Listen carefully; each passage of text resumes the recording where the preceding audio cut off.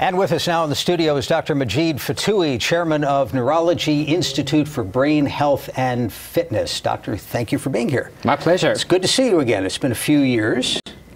And we want to focus on brain health. Obviously, the first thing we all think of, the thing that we all fear, is Alzheimer's disease. I read a quote from you recently that said that maybe a fifth of dementia cases are actually Alzheimer's.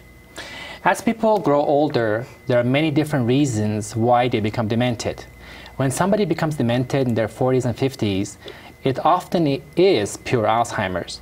But when somebody is in his 80s, there are probably 10 reasons why the brain has become smaller, one of which is Alzheimer's. And that's what's cutting edge. We have discovered that there are many reasons for the brain to become smaller in older people, which then causes dementia. You just published new research on this in Nature. What did you find? I found that there are at least a dozen different causes for the brain to either expand or shrink. One interesting point, when it comes to brain, size does matter. You do want to have a bigger brain. It turns out that... well, let me stop you there for a second. Because females have smaller brains than males, but equivalent intelligence. Yes, it's not the size that you begin with. In other words, an older person, some people may have bigger brains to start with versus others.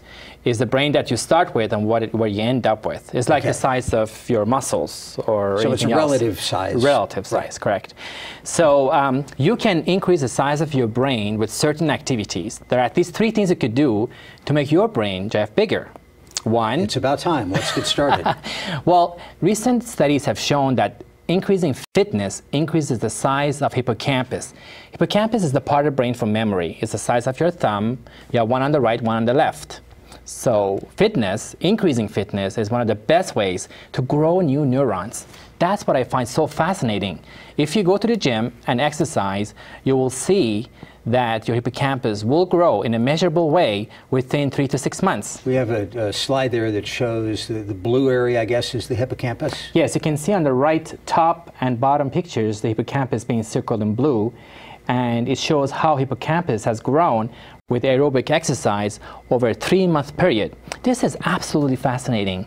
To think that our brain can grow new cells when we actually are exercising in the gym is fascinating. Why? What's the mechanism? Because we're not bench pressing with the hippocampus. Well, that's a billion-dollar question. Hippocampus has this unique capacity to grow cells, which is unique to hippocampus versus the other parts of the brain. Somehow, hippocampus can grow more cells to increase its own capacity when people exercise. It has to do with growth factors. We think there are some growth factors called B, D, and F. It could be because of new blood vessels. What other techniques would help grow somebody's brain? Okay. The other thing you probably do is to keep your brain active. One study showed when medical students prepare for their final exam, their hippocampus grows in size significantly, enough so that researchers can see on MRIs before and after they prepared. So the second way that I recommend people to increase the size of their hippocampus is to try to memorize things every day. When you meet someone new, memorize their names. If you have new phone numbers, don't just put it in your iPhone, memorize it.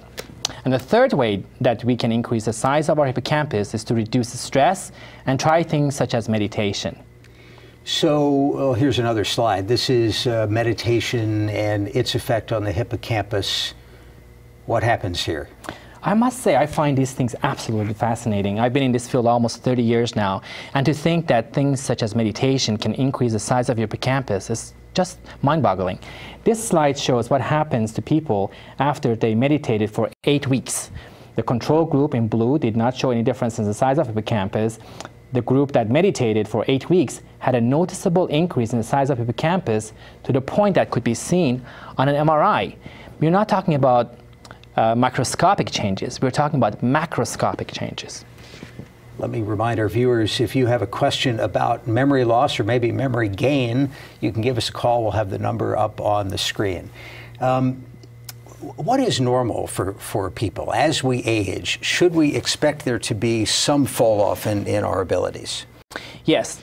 Several different studies have shown that our hippocampus, the part of the brain for memory, tends to shrink by 0.5% per year after age 50.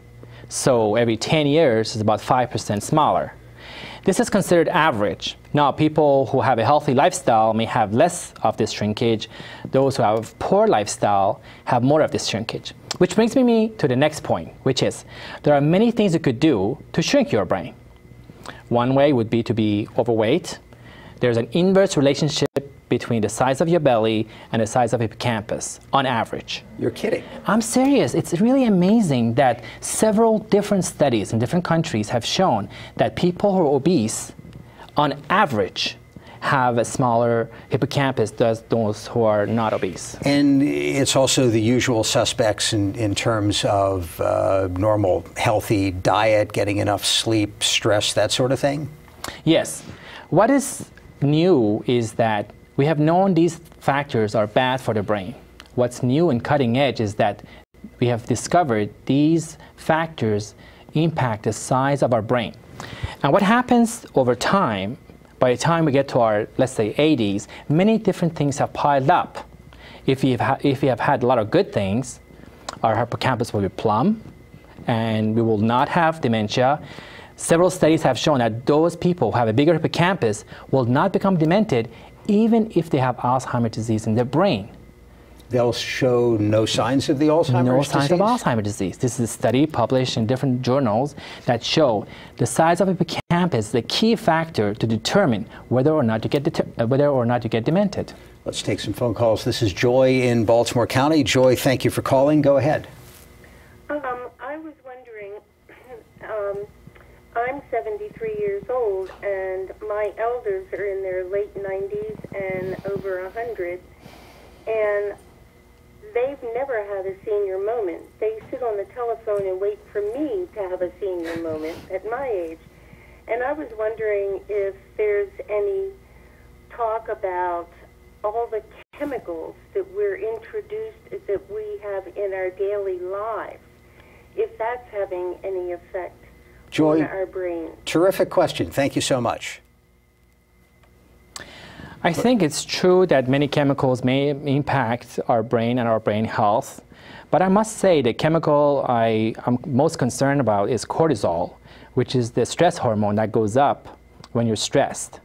I think it's best to have a good diet, healthy diet, eat your blueberries, lots of fruits and vegetables, and avoid too much alcohol or too much coffee. Walnut or other nuts are good for you.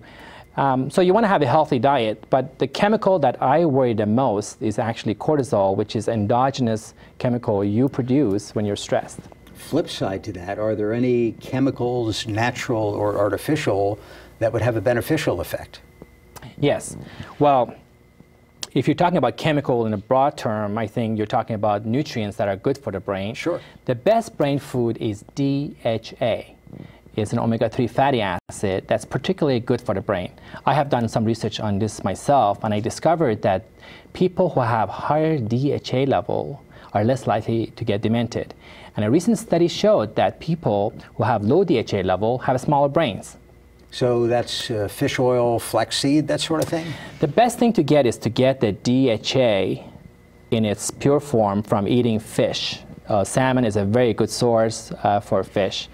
If you're a vegetarian, you can take algal DHA. One study showed that people who consume algal DHA for 6 months perform at a level about 3 years younger. Other sources would be food that are fortified with DHA. Let's take another call. This is Peter in York County, Pennsylvania. Peter, thanks for calling. Go ahead. Thank you. Doctor, there are right brain, left brain exercises, doing things like puzzles, and there's set game that's a right brain exercise, as I understand it. Do you place any stock in these? Thanks very much. I think it's best for you to stimulate both sides of your brain. And one of the best ways you can stimulate both sides of the brain is dancing. When you do crossword puzzles, you're more likely to activate the left side of the brain. When you do creative work, such as art, you probably are activating the right side of the brain. You want to cross-train different parts of the brain, and dancing is one of the best ways to do that. How do you study all of this? In terms of technology, actually, let me hold that for a second, and let's talk about what you brought with you, which, to be honest, is a little bit creepy to have on the desk. These are actual human brains that have been plasticized. Yes, these are examples of two brains, one of which is from a patient who died with dementia, another healthy brain. The big difference between these two brains is the size. A person with dementia has a smaller brain. A person who is healthy has a nice full brain. You see these gaps here, here? Once upon a time, there was brain matter here. And for various reasons, this brain has had atrophy and it's much smaller. So the hippocampus is down in there somewhere, and presumably it's also been affected. Exactly. Hippocampus sits inside the temporal lobe, deep inside here. Again, it's the size of your thumb and sits deep inside the brain such that you can't see it from the outside. And you're right, the hippocampus would be much smaller in this brain compared to this brain. Let's talk to Phil in Washington, D.C. Phil, thanks for the call. Go ahead. Hello. My mother suffered kind of a dementia starting in her 80s. And I'm currently 67, slightly overweight. And I'm starting to experience this phenomenon of whenever I go for a specific word, whether it's a name or an object, I'm going directly for that and I can't get it. A few minutes later, I'll probably remember it. But this is really scaring me. And the sense is this difficulty with individual words a sign that I'm going to go like my mother, or is this normal? Phil, thanks very much. For what it's worth, you sounded great on the telephone. Thank you. Thanks. Yes. The big mistake most people make is to assume if they have memory problems or if they have word-finding difficulties is that they're going to develop Alzheimer's disease. It's a huge mistake. In someone who's overweight, the most likely diagnosis is obstructive sleep apnea. People who are overweight and snore at night and feel tired and sleepy during the day suffer from a condition we call obstructive sleep apnea. This is really a dangerous condition that increases people's risk for heart attacks and strokes. And this is a condition that would cause word-finding difficulty and memory loss. So my suggestion to someone like him would be to get checked for sleep apnea and stop worrying about Alzheimer's disease at this age. There are at least 15 things he can do. He can increase his fitness, he can watch his diet, he can focus on relaxation. There are many, many things. In my Neurology Institute, I provide a personalized assessment for each patient. A person may have insomnia, another person may have sleep apnea, another person may have too much anxiety, another person may have diabetes, and each person has many opportunities to improve his or her brain and make it bigger. Someone told us once that there is a distinction between everybody forgets the car keys or misplaces something or forgets a word in Phil's case. There was a distinction between having that sort of forgetful moment, but then once reminded or once you find the keys, you remember what it was or having placed the keys there, versus never bringing that memory back. That's Anything true. to that? That is absolutely true. Patients who have dementia have no recollection of things they've forgotten, even when they're reminded or prompted. Right. When you tell them that we had that conversation, do you remember? Even when you provide prompting, they will not remember. And they often repeat the same question 4, 5, 6 times, and they forget they asked that question before. Let's take another call. This is Vita in Baltimore County. Thank you for the call. Go ahead.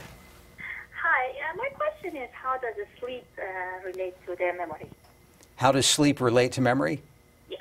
Very good. Thank you.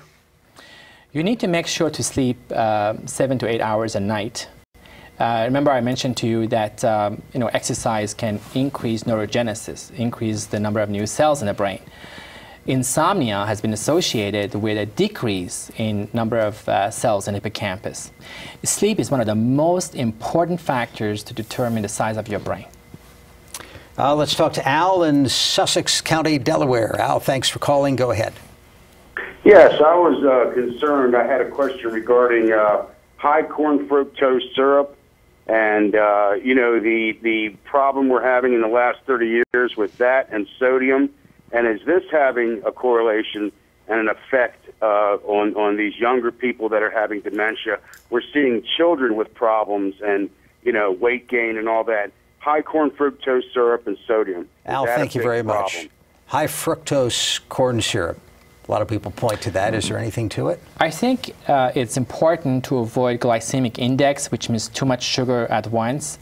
And it's important to avoid obesity. Teenagers who are obese have a smaller brain than teenagers who are not obese. Obesity is a major problem for the brain. And it's the obesity that's a problem, to my knowledge, and not so much the specific fructose or glucose. What's disputed among your peers? Are there areas of research that are controversial where there are perhaps disagreements? Absolutely. This is one of the best questions I've received in a long time. Because for the past 20 years, there has been an overemphasis on the pathology of Alzheimer's as the cause of dementia in the elderly. Now we are beginning to appreciate that Alzheimer's pathology, the plaques and tangles that cause damage to the brain, are only one of the many things that shrivel the brain and make it smaller. Obesity, sleep apnea, diabetes, sedentary lifestyle, these are all the other things that impact the size of the brain and determine whether or not someone is sharp or someone is demented. Many researchers focus on amyloid. They made vaccines against amyloid, and clinical trial after clinical trial failed. And some researchers have moved on, but others are still dwelling on the fact that amyloid is the key to curing Alzheimer's, which I respectfully disagree. You have a memory boot camp coming up. What's the agenda for that? Yes. I have worked with the U.S. memory champion, Nelson Dellis, to put together a one-day seminar, which is going to be held on June 2nd at the Maryland Science Center. And in that seminar, we will talk about all the factors that determine the size of our brain, but more importantly, we will show people how they can memorize long lists and improve their memory. We all have the capacity to have an excellent memory, but unfortunately, most people don't even try. We will show people how they can improve their memory with simple techniques. Do you think in just half a minute, the techniques that the memory champions use, where they all tend to visualize, I believe, they construct a visual environment and place the ace of spades here and the two of clubs there, does that build the hippocampus? Well, medical students who prepare for exams do have a bigger hippocampus. One of the things I would like to do with Nelson is to measure the size of hippocampus now, and as he prepares more and more to check his hippocampus again later. One thing I've done in one of my patients, I obtained an MRI at baseline, and after my 3 months of brain fitness program, her hippocampus has grown by 5%. This is incredible because remember, our brain shrinks by 0.5% per year after age 50. And this young patient, who is 42 years old, has had a 5% increase in her size of hippocampus. We could all use another 5%. Dr. Majid Fotuhi is with the Neurology Institute for Brain Health and Fitness. Thank you for being with us. Thank you for joining us for Direct Connection, and have a good night.